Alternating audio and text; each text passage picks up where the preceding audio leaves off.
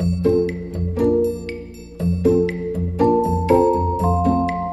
my name is Mike LeVine. I am Senior Arctic Fellow with Ocean Conservancy, and I am here in the home office in Juneau, Alaska with my son, Zev. Hi! We are going to spend a little bit of time answering some questions. Ready, Zev? How are warming temperatures affecting the oceans in Alaska, Dad? That is a really good question. Let's start by asking you a question. What do you know about climate change? It's when we do stuff like drive our cars, work factory machines, do anything that's like burning fossil fuels, and it releases greenhouse gases into the atmosphere. Greenhouse gases, they trap heat and radiate it back down to Earth. Here in Alaska, the effects are hotter summers and hotter winters. That's right, and it's also having lots of effects in the ocean. We're seeing fish populations where they're not used to be, changes in marine mammal migrations. We're actually seeing villages eroding right into the ocean, which is causing effects in all aspects of our lives. Do you know what we can do to try to stop those problems? The most obvious thing is to transition away from oil and gas and other fossil fuels and toward renewable energy. It has to be fair and it has to be equitable. So like electric cars. That's right. Instead of like diesel trucks or something. We also have to find ways to make sure we see changes, and we need to find ways to adapt to them through science and funding.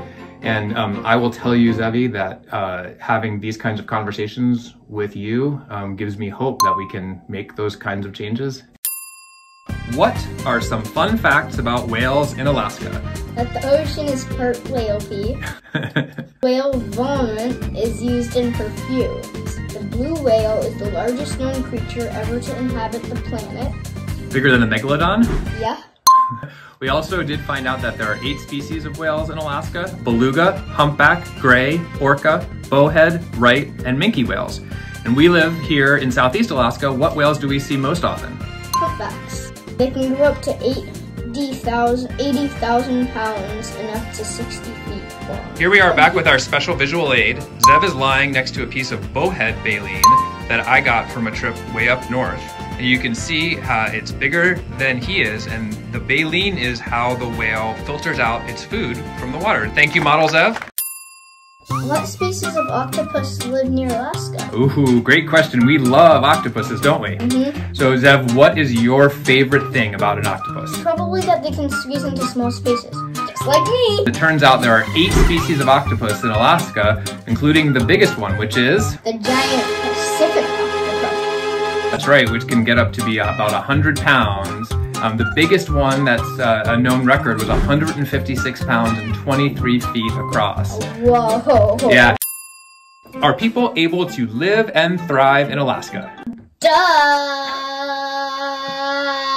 Okay, that's right, since obviously you and I and all of our family and friends live and thrive in Alaska, but I don't think that's what the person meant. Alaska's population in 2019 was 731,545 people. What do we find out about remote villages in Alaska?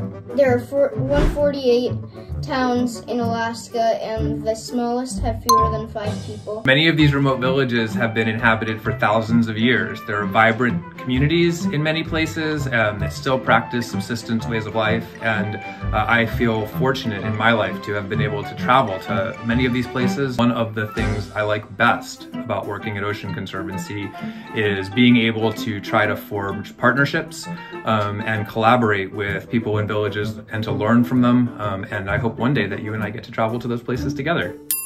Does the fact that most of us are locked up have the potential for lasting benefits? Do you think that everything will be okay? It's a really good question. Zevi, do you think that everything will be okay? Maybe. One of the good things to come out of this social distancing exercise has been the fact that you and I get to do things like this. I hope everything will be okay. Doing this with you gives me hope, and I remain hopeful, and I can't wait to see what the world has in store for you. Send us more questions and we'll be happy to answer them. Bye.